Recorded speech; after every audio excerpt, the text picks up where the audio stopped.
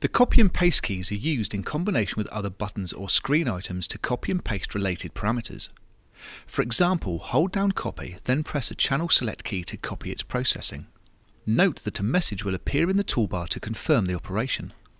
Hold down paste and press another channel select key to paste the parameters to that channel. You can copy just one processing block such as PEQ using its in key and then paste it into other channels using their strip select keys. You can copy send levels, pans and assignments of a mix by using the master mix key, for example when setting up a starting point for multiple monitors on stage. Processing block settings can be stored as libraries. You can name and save up to 128 library presets for quick recall. Press the function key on the related processing screen to open the library page.